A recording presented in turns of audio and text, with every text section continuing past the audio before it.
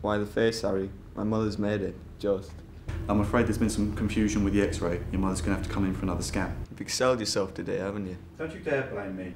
I've done everything right. It's you who's put the screws on us with that journalist and public service to your mother, and that's why mistakes have happened. Maybe you'd like to explain to my mother how you mixing the x-rays up, thereby endangering her health, is somehow my fault. She's your mother. If you like her so much, you do it.